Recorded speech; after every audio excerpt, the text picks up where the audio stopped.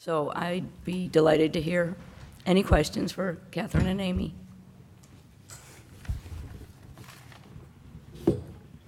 I'll start. I'm Karen Smith Yoshimura, OCLC Research. We have a working group, this is really for Amy. We have a working group of some of the partners on organizational identifiers, especially how they're represented in ISNI. Because it's great giving the credit where the credit's due for these authors, but the other real challenge is to have them affiliated with the correct institution, especially since they tend to change and they tend to move. So in your setup, are you putting in organizational identifiers, the ISNI identifiers for the affiliation? Right. It's, this hasn't really been, the actual specifications of an implementation and other systems haven't been worked out yet. It's really so far just been at that level of, if you're going to have a contribution statement, use these terms, right? But that's kind of a key part of the ORCID architecture as well, is association with institutional identifiers. And so, I think of the role as associated with the publication associated with the ORC ID, which is associated with the institutional ID. So it is part of that ecosystem. Right, and one of the things that's clear is that publishers have to be on board with these identifiers for it to really to work through the research life cycle. Right, yeah, they do, and I think for the most part, they are. I think they recognize the importance of this and of, they've seen, certainly with Crossref and starting with ORCID, seen this types of additional services they can build on top of their own platforms with them, so. Mackenzie? Yeah. Amy, I have a question about the credit system and the taxonomy you're developing. You mentioned at the beginning how sad it is that we have this over-reliance on simplistic metrics like H-index.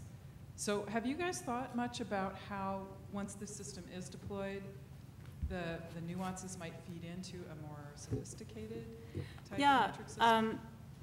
Definitely. And that's part of the reason, even though this project it's supported by digital science, it's not directly related to any of the current portfolio solutions, but it's definitely because we envision and we see the capability to create a whole new kind of metrics on the basis of this kind of information. And so, they're even, there's a session on this topic tomorrow at the Science of Team Science meeting at NIH, and there's project credit being featured, but also some work out of Dan Katz, who's been affiliated with NSF, on something called transitive credit, where you're actually associating, quantitative value with roles like this. And yeah, I think it's inevitable that once something like this is actually adopted and used, that there will be new types of metrics built on top of it, yeah.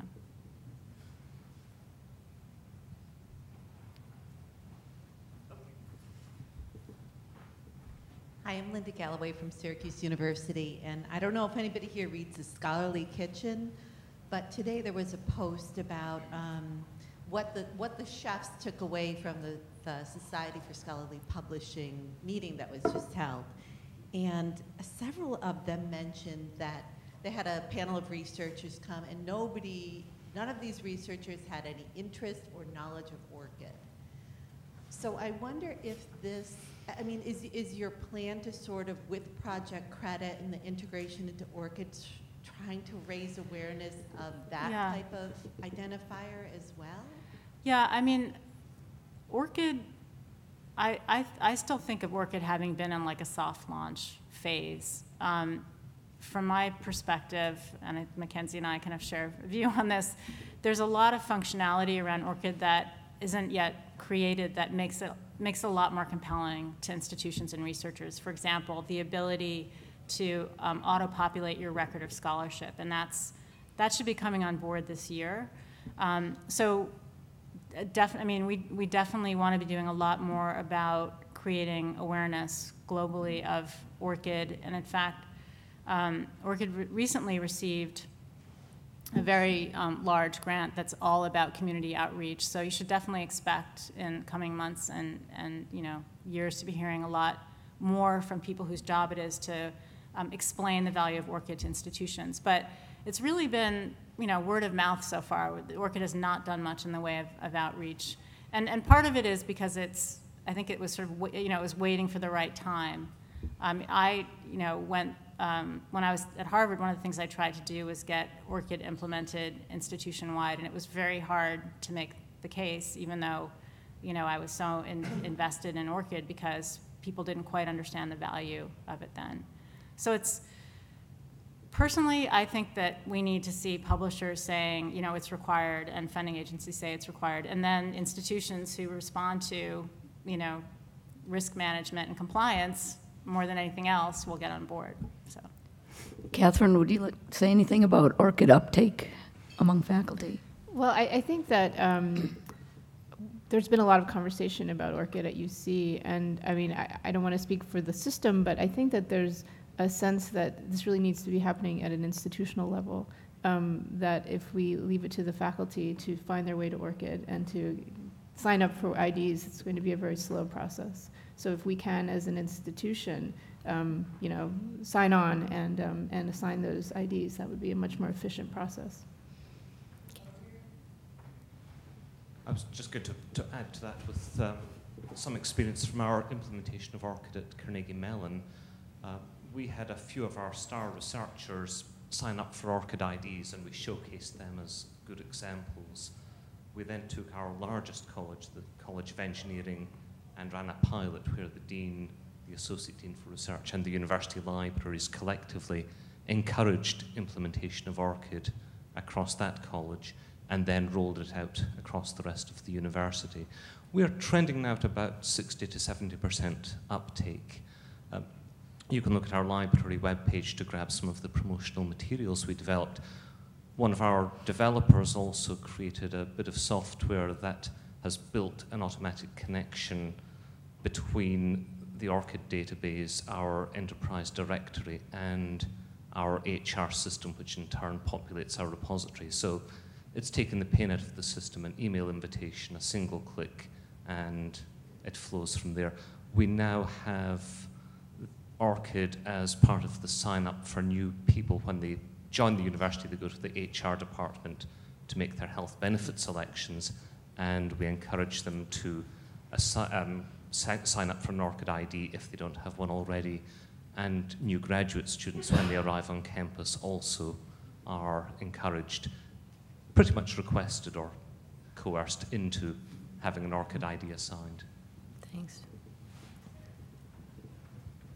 Hello, my name is Jan Molendijk from Utrecht University. I have a question for Catherine, mostly. I would be very interested in your opinion on the talk of Amy, the subject, about more fine-grained control of authorship and attribution.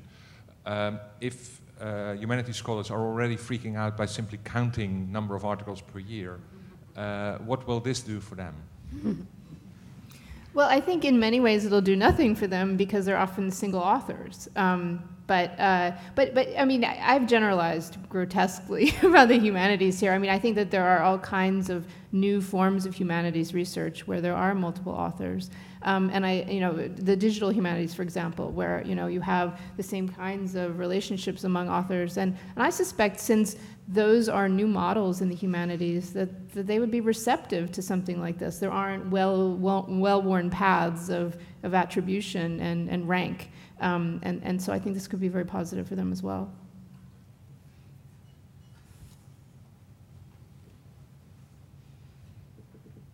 Any last questions? Just a quick comment that I have a part-time research appointment next year to focus on contributorship for humanities and social science, and so I'll be trying to think about what it means to extend the application of it into science, social science and humanities too. So. Looks like we've got one more. Thanks. Constance Malthus, OCLC Research. I kind of want to harken back to an issue that Catherine raised explicitly in her presentation, and Amy, you touched on briefly in your overview of the digital science portfolio, and that's the funding base for scholarship in the humanities and the organization of funding streams in the humanities. It seems to me that generally there's a lot of attention now to shifts in the funding base for all kinds of research. So we see attention to increased reliance on private funding rather than public national scale science funding. And I'm wondering if this enriched view of the scholarly process and research products, in your view, do you see that as something that might shift some of the thinking about funding for work in the humanities? So the level of investment that we see in different sectors is sometimes predicated on a presumption about the nature of the benefit, which is perhaps perverted to some extent by a traditional authorship model. So having this more enriched view of who's contributing in what fashion with what base of support, it seems to me, might give us a richer picture of what funding really looks like. So there was the National Academies did an interesting analysis recently of looking at the degree to which we should be tracking nonprofit support in R&D. And this is largely about being able to understand the contribution of nonprofit R&D to total economic output. And there was concern about the lack of taxonomy for understanding nonprofit organizations and the positions of research contributors in nonprofit organizations. Those are not visible in traditional published record. So it seems to me that there's potentially an interesting additional benefit here, that it will give us a richer picture of scholarly production and the ways that funders fit into that picture, so that we're not reliant on these helpful but sometimes oversimplified views of, here's public purse, here's private purse. It seems to me there's an interesting intersection there. Yeah, you touched on many things, and I mean we're definitely seeing in sort of the information science space, completely new funding bodies, coming into the space. For example, I mentioned the grant to ORCID. It comes from the Helmsley Foundation. I mean, who would have thought that Leona Helmsley's legacy would be to fund the ORCID system? But and there are several other. So I mean, I think and I do know that when we sort of look at the relationship between publishing and institution and funding source, that we want to have kind of a more articulated view of type of funding. Is it a center grant? Is it an individual grant? I mean, all of that. So I definitely see what you're getting at. It's not something that we've explicitly addressed with what we're doing. If I didn't mention it before, the contributorship work was funded by the Wellcome Trust because they were very interested in being able to track, sort of ROI on their investment dollars in terms of, not only what the publications were, but what did the people that they funded actually do with their time? I mean, what were they doing? So there's a whole, there's a lot more kind of specification and detail that could help fill in that picture. I'm not sure if I'm answering your question, but yeah. I would just add, I agree with what Amy said, and I would add that it could be of great interest to the funders, not just those people who have an investment, a personal investment in the credit, or those people interpreting that investment, but for the funders to have a better understanding of what they're funding and how that manifests in publications could be a wonderful outcome as well. All right, please join with me in thanking Catherine and Amy.